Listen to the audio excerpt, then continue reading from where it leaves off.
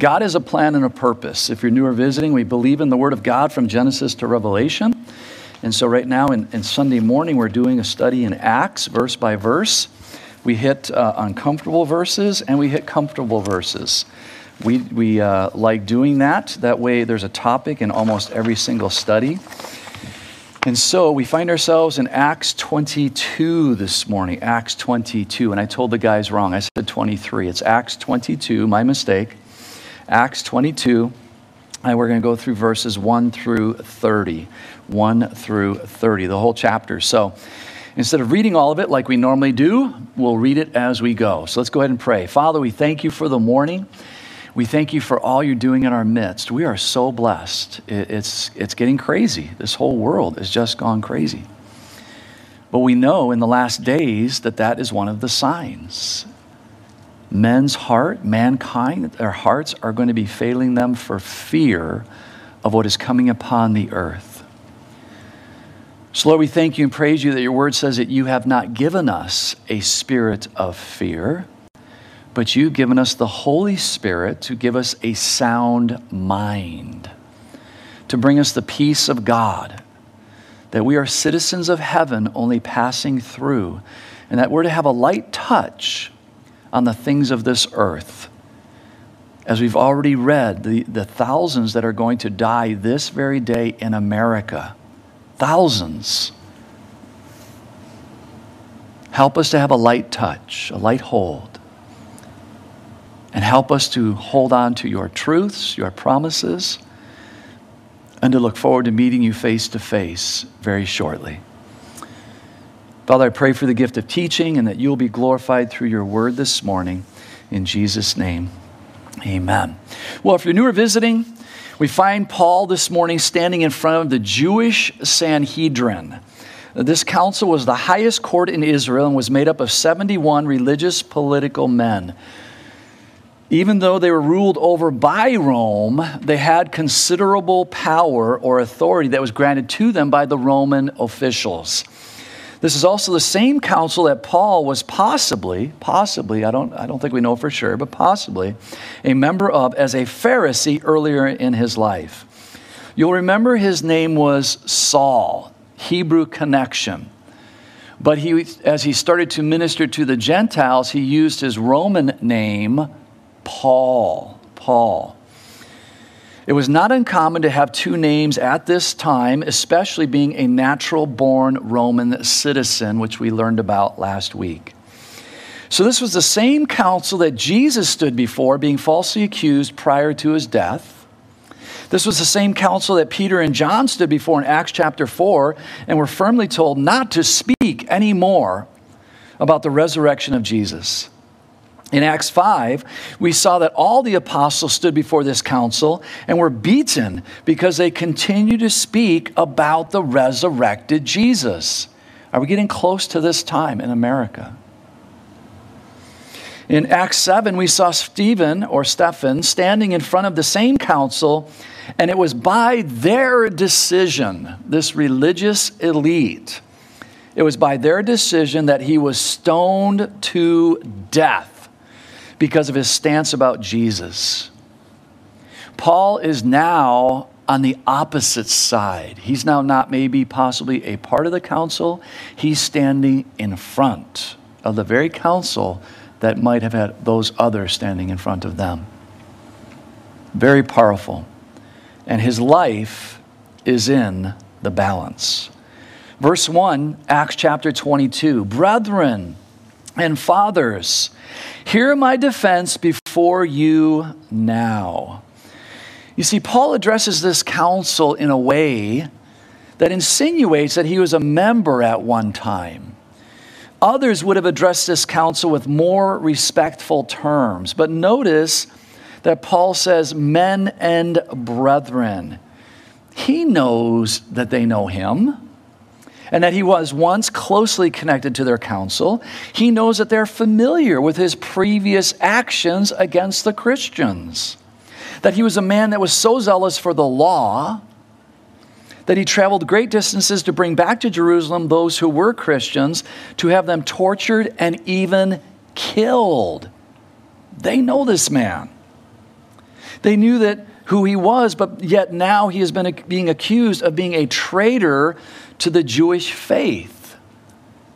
So he makes a statement that carries tremendous weight. I have lived in all good conscience. And when they heard that hello, I'm reading 22. It is 23. Hello. I'll get there, don't worry. Then Paul, looking earnestly at the council, said, hello, men and brethren, I have lived in all good conscience before God unto this day. There it is. Okay, now we're on the same page. It takes me a while. Conscience. This is interesting that he used the word conscience here. He makes this statement, and it carries a tremendous amount of weight. I have lived in all good conscience. I look at conscience as a conviction meter. As a conviction meter. I've had discussions the last few weeks with some teenagers about standards. And all of us in this room, we have a certain standard. But there was actually a survey done, a random survey, anonymous survey, where they would ask people over the phone, would you kill someone for $1 million if you knew that you would never be caught? Would you kill someone? And I forget the percentage, but there were people that actually said yes. You see, we all have standards. We all have convictions. The definition of conviction is an inner feeling or voice viewed as acting as a guide to the rightness or wrongness of one's behavior. So Paul says, I have lived in all good conscience before God unto this day. Was Paul wrong in saying this? I personally believe that a conscience is a good thing when it is based upon the truth of the word, but it can also lose all power of sensibility when given over to the flesh. And unfortunately, in counseling sessions, I have to shake my head at certain adults and go, why are you thinking this way? That makes absolutely no common sense what you're trying to tell me right now. It makes absolutely no biblical sense what you're trying to tell me. But, well, we'll get to the scriptures. In other words, the conscience is not to become a guide, but rather the conscience must be guided, and it must be guided by the Word of God. Let's look at 2 Corinthians chapter 4. Very quickly, got quite a few scriptures. If you're new or visiting, we believe in the Word of God, so we reference a lot of scriptures. When we bring something up, we want to back it up via the Word of God, not just what I think. 2 Corinthians 4, 1 through 6.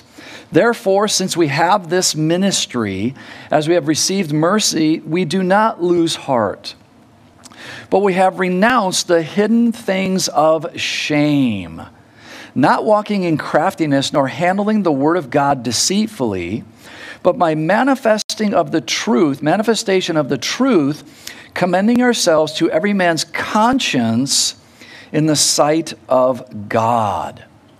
You see, guys, when we were raising our children who are now all in their 30s, we would always take them back to the Word of God. So as a parent, I would encourage you, whether you're single or married, to take your decisions back to the Word of God, because the Word of God is not going to change. And so a year from now, when your child comes and asks you the same question they asked you a year ago, you're going to be able to go back to the Word of God. You're not going to say, well, you know what, I've kind of changed, and my convictions have changed now. See, you are becoming the problem for the next generation. Now, if you're not, don't take it personally. But if you are changing, and you're not going back to the Word of God, but you're changing because culture is changing, as an adult, you are the problem. And you need to get control of your convictions by the Holy Spirit via the Word of God to help get your children going in the proper direction. Yes, they have free will. They're stinking little sinners, and they're going to make their own choices. But let's not help them make poor choices. But even if our gospel is veiled, verse 3, 2 Corinthians 4:3, it is veiled to those who are perishing, whose mind the God of this age has blinded. Was that any of you Feel free to raise your hand, every single one of you, because you and I were blinded by the god of this world at one time. You were not born a Christian. Hate to break it to you. You were not born a Christian. You were born a sinner. And you got to that place in your life where you finally acknowledge that I'm a sinner, but what do I do? And fortunately, I had someone who was there to say, there's an answer. It's Jesus. And he will save you from your sins. And he will transform your life. Whose mind the God of this age has blinded, who did not believe, lest the light of the gospel, the glory of Christ, who is the image of God, should shine on them. And guys, that's why I made this up. You see, on the back is the light of the glorious gospel. On the front are just some facts, and people may argue these facts because they don't like facts. They like their emotions. Don't confuse me with the facts. No, these are the facts. But here are the other facts. They're blinded, guys. We shouldn't be surprised by the way our world is going at all. We should not be surprised. We just read it. Little g, the God of this world. The little God of this world has blinded them. For we do not preach ourselves, but Christ Jesus the Lord, and ourselves your bondservants, your slaves, for Jesus' sake. For it is the God who commanded light to shine out of darkness, that would be Jesus, who has shown in our hearts, the believer's hearts, not the unbeliever, the believer's heart, to give the light of the knowledge of the glory of God in the face of Christ Jesus. So you and I, guys, we are light bearers. Hebrews 10:22 says this, let us draw near with a pure heart and full assurance of faith, having our hearts sprinkled from an evil conscience and our bodies washed with pure water. And that pure water is the water of the Word. Why did I stop smoking cigarettes? Because I read the Bible. I didn't read the side of the pack that said Surgeon General says. I read that for years and could care less. It was the Word of God. Why did I stop smoking marijuana? Why did I stop getting drunk? Why did I stop having premarital sex? All of these things. Why?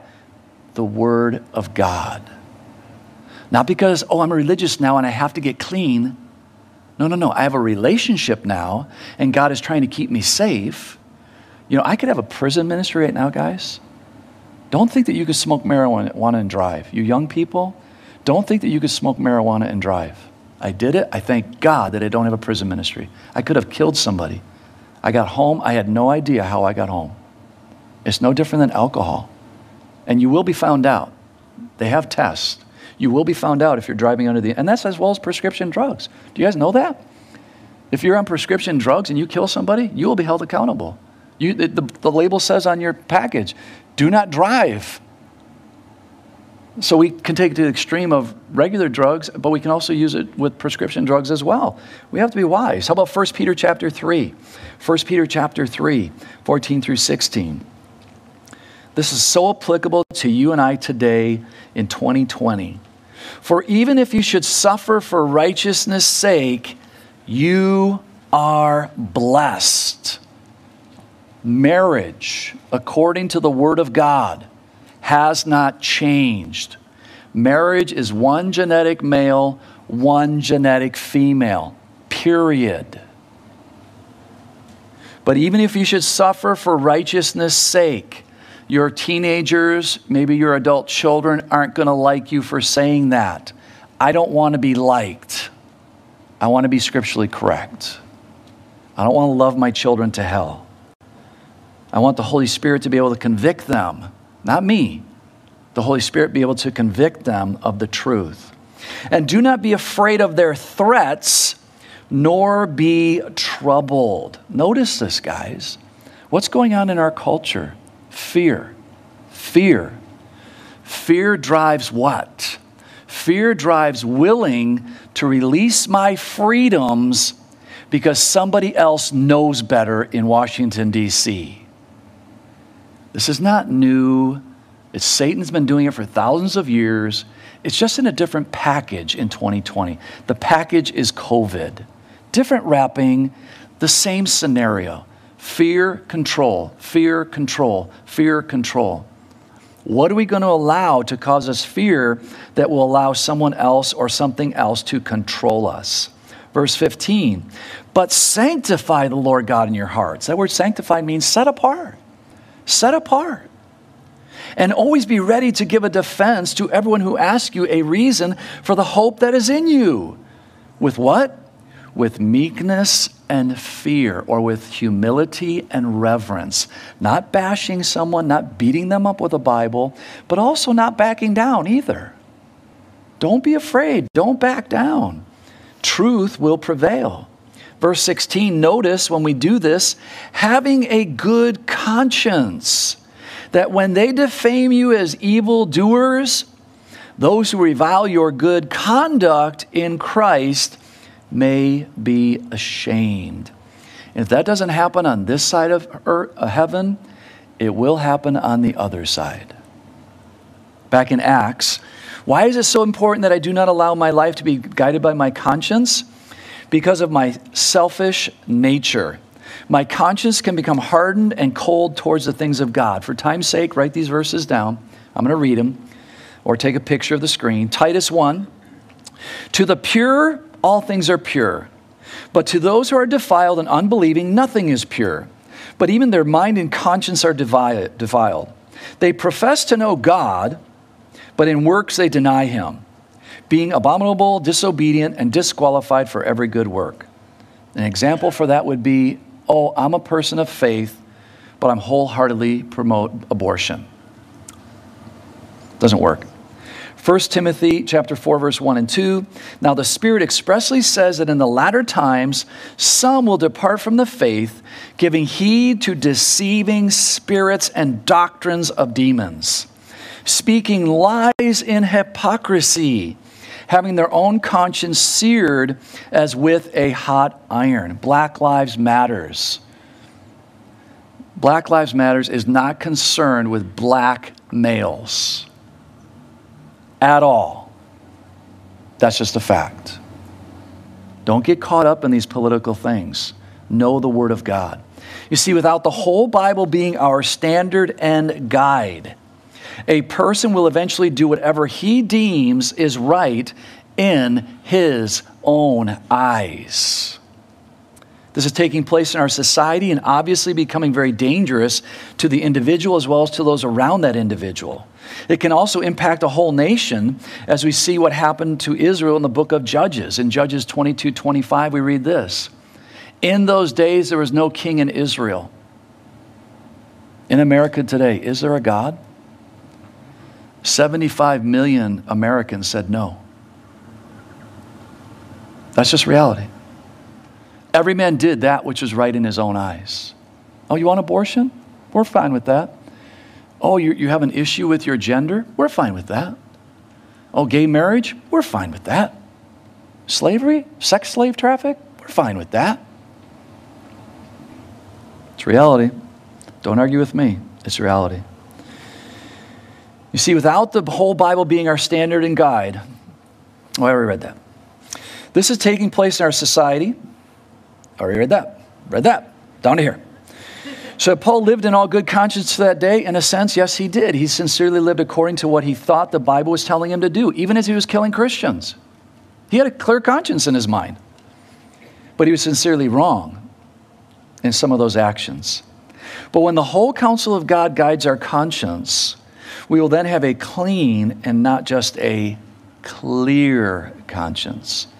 You see, somebody can be living together, having sex outside of marriage, and they can say, I have a clean conscience. We're married in God's eyes. No, you're not. No. You need to have a clean conscience. Back in Acts 23.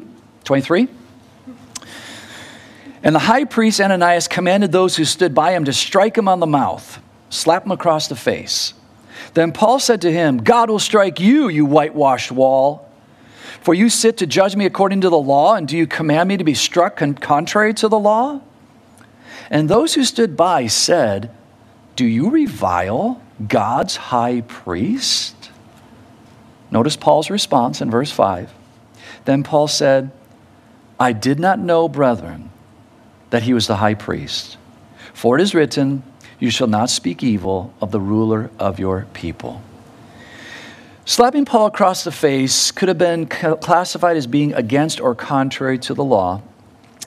Leviticus 19:15 says this, "You shall do no injustice in judgment. You shall not be partial to the poor, nor honor the person of the mighty. In righteousness you shall judge your neighbor." But the way that Paul answered the high priest was not good either. Jesus talked about the white wall sepulchres in Matthew. If you'd like to turn to Matthew, if not, I'm going to read it real quick. Jesus speaking, "Woe to you, scribes and Pharisees, hypocrites! For you are like whitewashed tombs, which indeed appear beautiful outwardly, but inside are full of dead men's bones and all uncleanness. Even so you also outwardly appear righteous to men, but inside you are full of hypocrisy and lawlessness."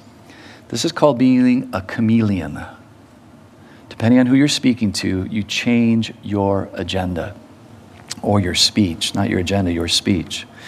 Maybe Paul remembered this time in the temple area when Jesus was exposing the hypocrisy of the religious elite. But I think we can see that Paul didn't have the same intent that Jesus was making, which was a call to repentance.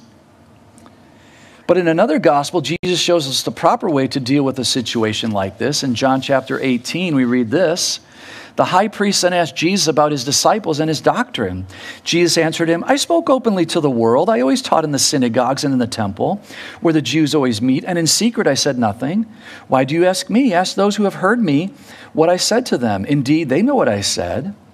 And when he had said these things, one of the officers who stood by struck Jesus with the palm of his hand, saying, "Do you answer the high priest like that?" Jesus answered him, "If I have spoken evil, bear witness of the evil. But if well, why do you strike me?" See, Paul would have known the scripture that says, as we just quoted, Exodus 22:28, "You shall not revile God nor curse a ruler of your people." So, again, let's look at verse 5. Then Paul said, "I did not know, brethren, that he was high priest, for it is written, you shall not speak evil of the ruler of your people." What's the real reason that Paul spoke this way? He probably didn't know that he was a high priest because of his poor eyesight. Galatians 6:11, which was written in 48 to 49 AD. "See what large letters I have written to you with my own hand," as Paul signs off his letter. Large right letters, his own hand. What's that all about? Well, if you look at Galatians 4:15, "What then was my blessing you enjoyed? For I bear you witness that, if possible, you would have plucked out your own eyes and given them to me." Paul had respect for the position, if not for the person. And the New Testament teaches us that as well, that we should have respect for those who are in authority over us and pray for them. Here's just one reference in 1 Timothy 2, 1 through 2. "Therefore exhort first of all that supplications, prayers, intercessions, and giving of thanks be made for all men," or mankind. Notice what Paul says. "For kings." Oh, no, not for kings. For kings. "And all who are in authority, that we may lead a quiet and peaceable life in all godliness and reverence."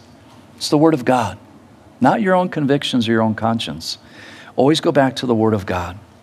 But when Paul, Acts 23:6, but when Paul perceived that one part were Sadducees and the other Pharisees, he cried out in the council, "Men and brethren, I am a Pharisee, the son of a Pharisee. Concerning the hope and resurrection of the dead, I am being judged."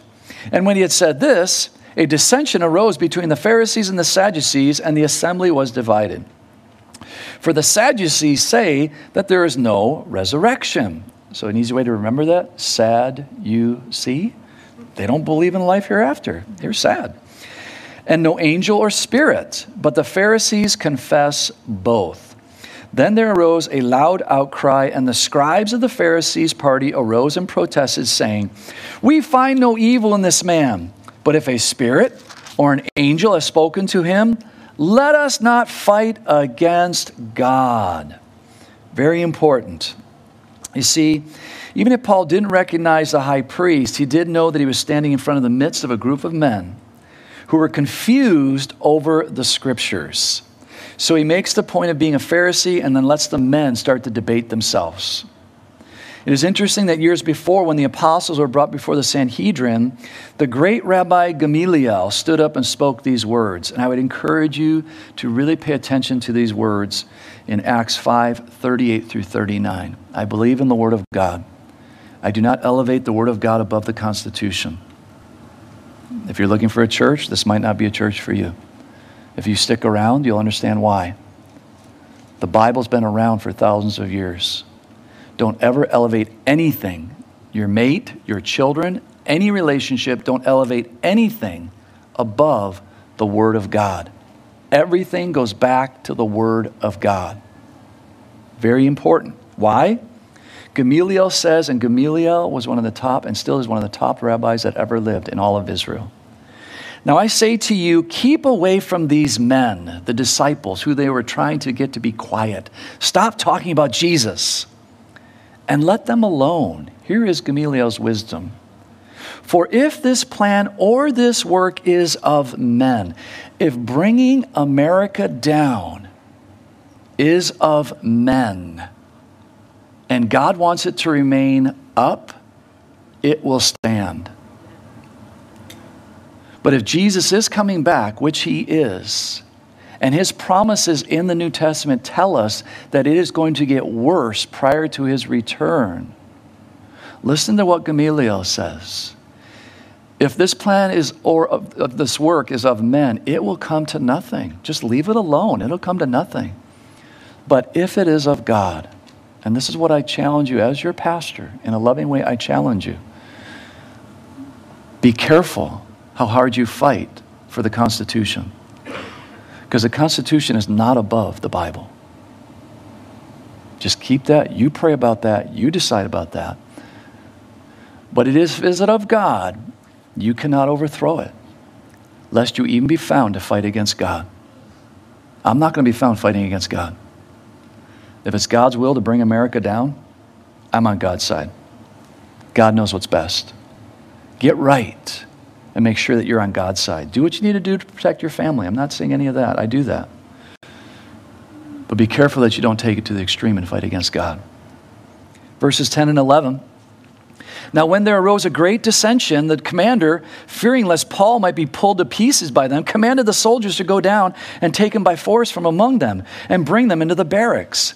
But the following night the Lord stood by Paul and said, notice what Jesus says to Paul. Be of good cheer, Paul. Be of good cheer. Could that maybe tell us that Paul's a little concerned? Maybe he's a little worried? Maybe he's a little anxious? Not a lot. This guy's been through 3 missionary journeys. Read what happened to him in 2 Corinthians chapter 11. This guy's not freaking out here. But maybe he had a little concern, little anxiousness.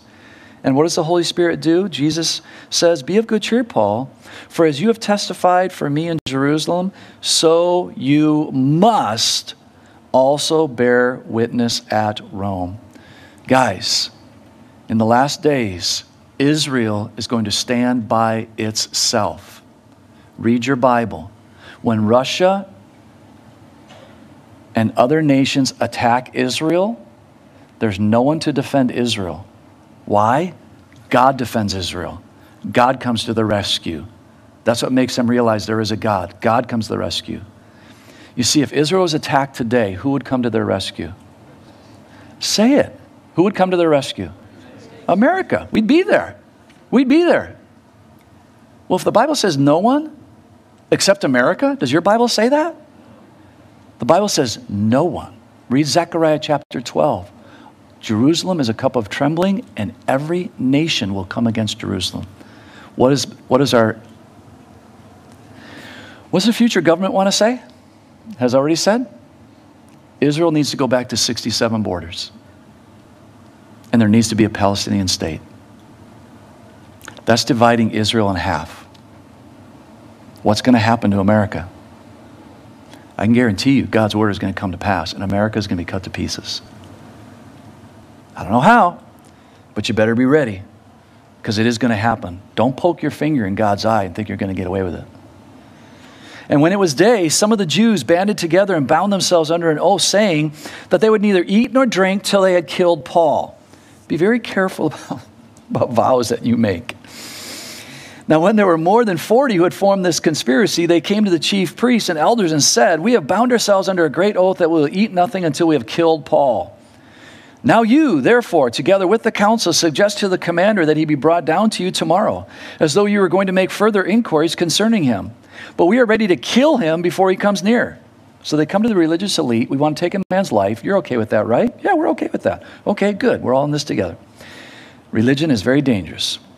So when Paul's sister's son heard of their ambush, he went and entered the barracks and told Paul.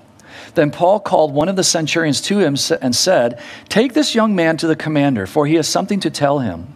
So he took him and brought him to the commander and said, "Paul, a prisoner called me to him and asked me to bring this young man to you. He has something to say to you." So the commander took Paul's nephew by the hand, went aside and asked privately, "What is it that you have to tell me?"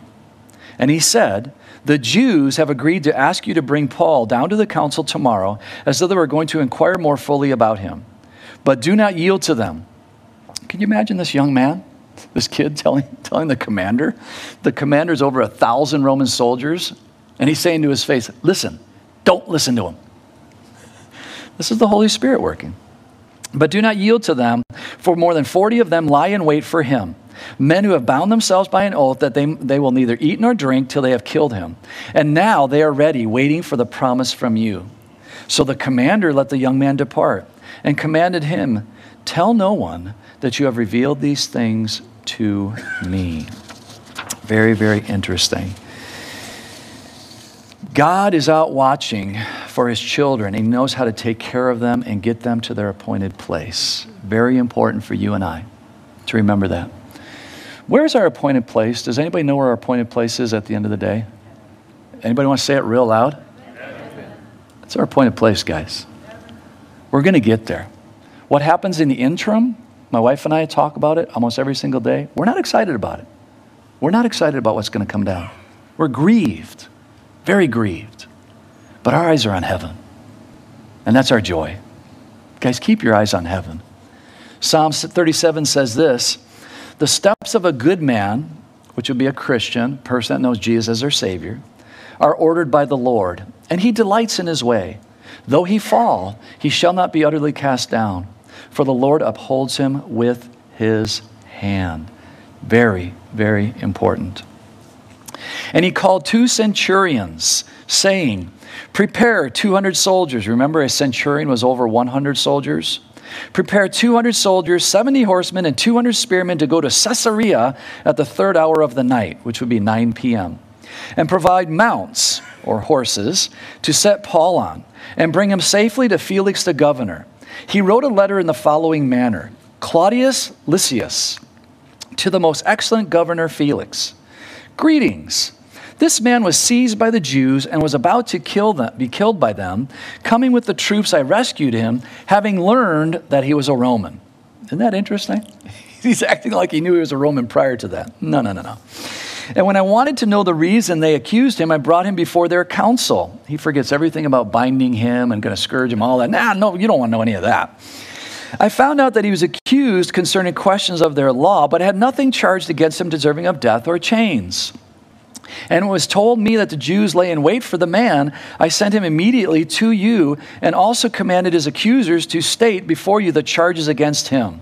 Farewell." Then the soldiers, as the music team comes up, then the soldiers, as they were commanded, took Paul and brought him by night to Antipatris. The next day they left the horsemen to go on with him and returned to the barracks. When they came to Caesarea and had delivered the letter to the governor, they also presented Paul to him. And when the governor had read it, he asked what province he was from.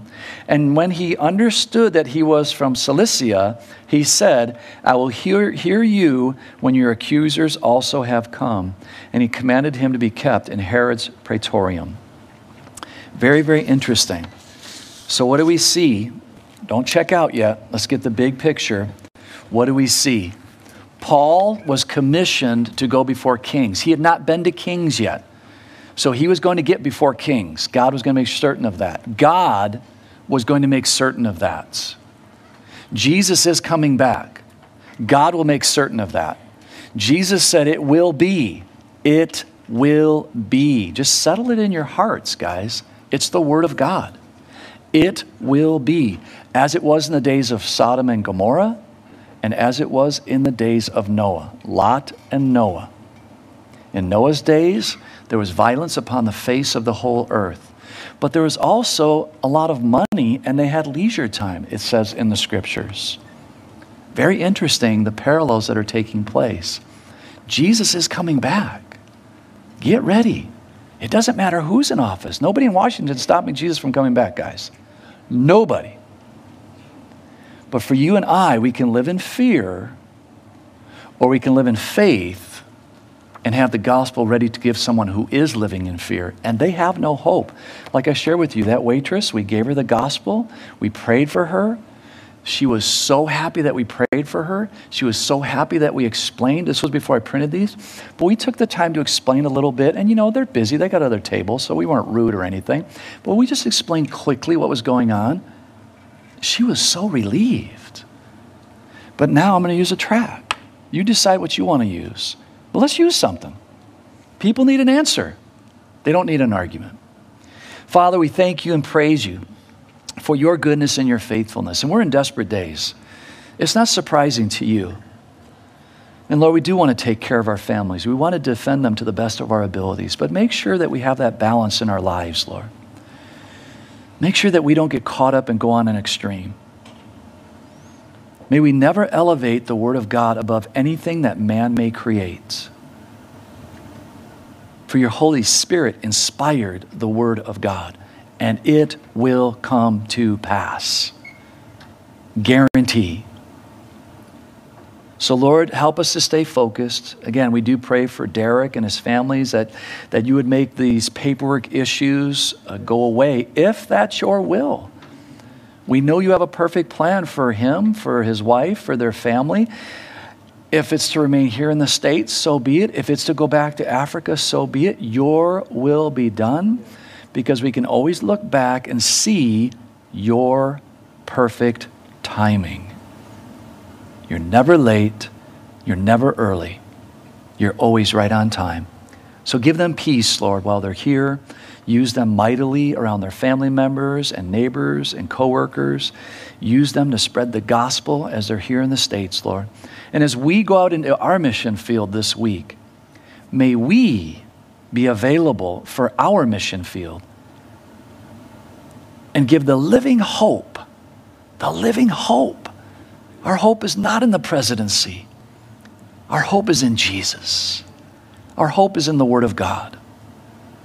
Lord, help us to feed that living hope from Genesis to Revelation, that you will be glorified through our lives this week.